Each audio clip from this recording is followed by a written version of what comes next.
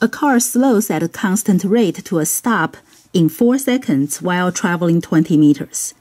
We want to see if we can find the initial velocity, the velocity at the beginning of the 4 seconds.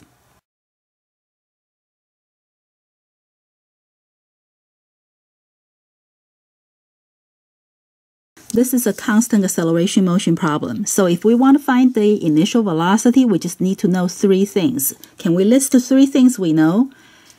To a stop, that means the final velocity is 0. The time is 4 seconds. The displacement is 20.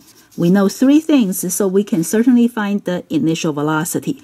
Can we find the initial velocity without the acceleration? Yes. Let's see. Do we know an equation that relates these ones without the acceleration?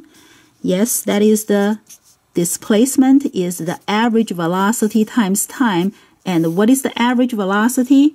It's the average of the initial and the final velocities.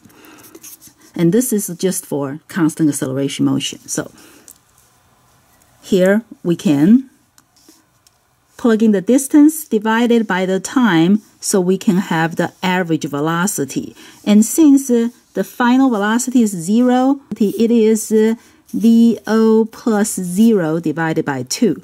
So when we divide the distance traveled by the time and get the average velocity, it is the initial velocity divided by 2. So if we just multiply the average velocity by 2, we will get that answer for the initial velocity.